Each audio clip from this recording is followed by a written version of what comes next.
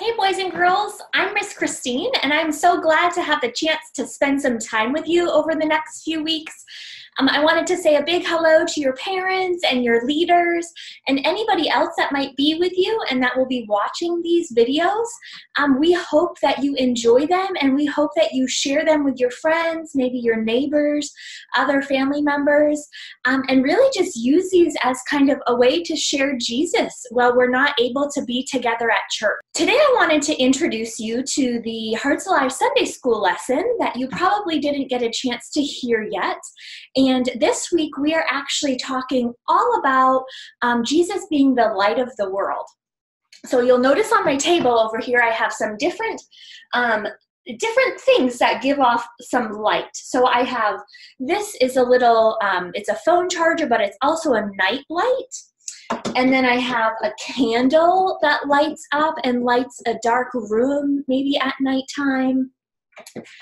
I took this from my daughter's room. This is her lamp that sits beside her bed so she can read books at night before she goes to bed.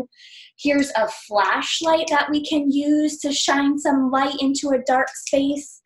And then lots of times, probably moms and dads, and some of you might have one of these too, and my cell phone has a flashlight on it as well nowadays. So these are all different kinds of lights that we have here.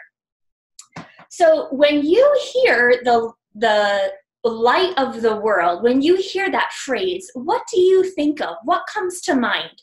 Do you think of one of these lights over here on this table? Do you think of maybe a flashlight or a candle? What might you think of when you hear light of the world? Well, I hope some of you in your homes or in your cars, wherever you're listening to, I hope some of you are talking about Jesus and that he is the light of the world. So while all of these things on this table are helpful, they can't light up my neighborhood. They can't light up my town or the city that I live in. They can only light up a little tiny space, maybe in my house or a dark place I'm searching for something. So they can definitely not light up the whole wide world. So if we go to the very first chapter in the Bible, the very first book in the very first chapter, who knows what that book might be? Genesis, you're right. So we're going to take a look at Genesis chapter 1, verse 3, and it says, "Then God said, 'Let there be light,' and there was light." So even at the very, very beginning, in all of creation, God saw a need for light. And so we can see light at the very beginning of the Bible in the Old Testament. And then we're going to come over here to the New Testament in the Gospel of John, John 9:5, that says, "While I am in the world, I am the light of the world." And that's actually our memory verse for this week. So you'll want to kind of be reminding yourself of that. Maybe you can put it on your refrigerator or a mirror at your house. And remember that while Jesus is in the world, he is also the light of the world. So we saw in Genesis, we saw light. We saw in the New Testament, in John, we see more discussion about light.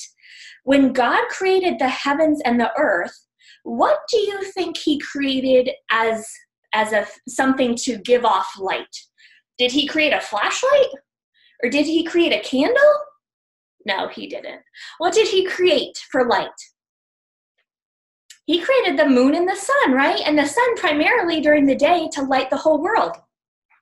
So God made the sun to light our planet by day, and the moon and the stars, I forgot the stars, to light our earth and our world by night.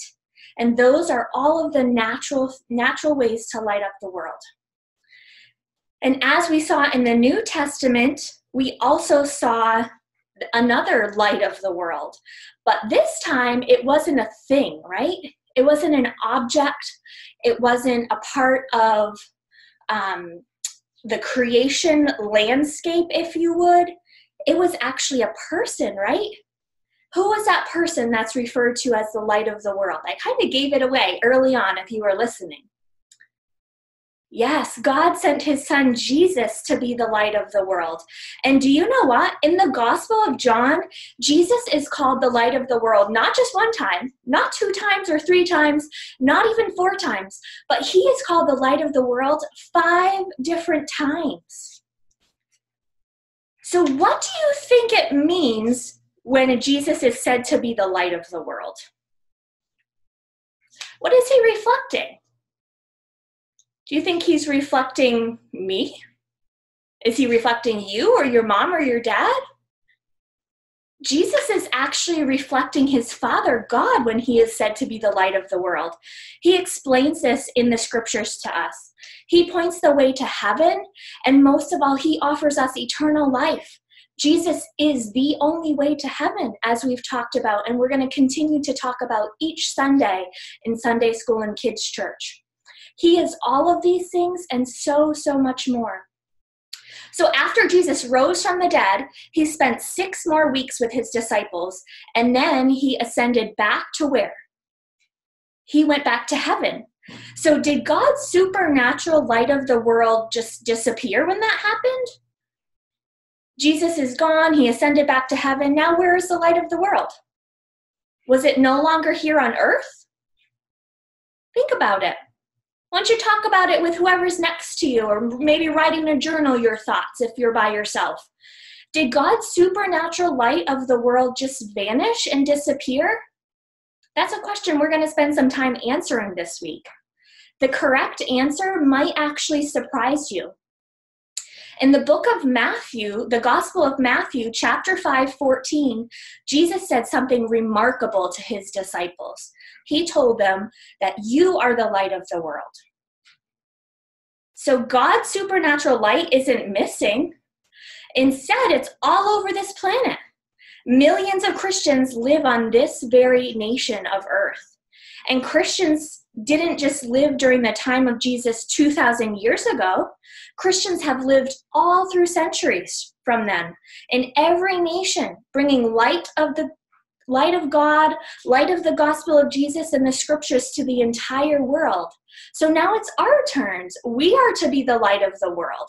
It's our opportunity to reflect Jesus and God's Son to others so that they can see him through us. Of course, it all started with Jesus, and that is to prove that he is truly God's Son. And the supernatural light of the world, Jesus performed many, many miracles. And this is a great time, this time that we're living in where we're probably not in school and maybe we're not playing the sports we normally play or going to swim meets or dance practices, whatever your kind of extracurricular activities are, you're probably having a little break from them. But this is our time to still shine the light of the world, to still share Jesus with everybody that we come in contact with, because you know what? They need him now if they don't know him more than ever. And you get to share Christ's love with them.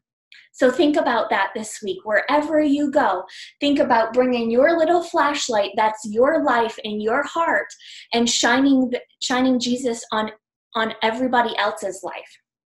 So there's a song that I'm going to share on this post as well, and it's one you probably have heard before, but it's called This Little Light of Mine. And it just reminds us that we have light within us that seeps out as we reflect Christ, and we can shine that light wherever we go. So that song is a song that you can sing this week. If you don't know it, you can probably memorize it because it's just kind of a catchy beat. And then don't forget our memory verse from the Gospel of John, chapter 9, verse 5. And we'll be sharing that every single day that we do some videos. So be looking for more videos real soon.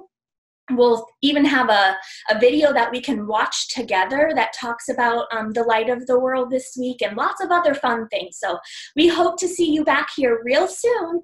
And I can't wait to spend some more time talking about Jesus and shining his light with others.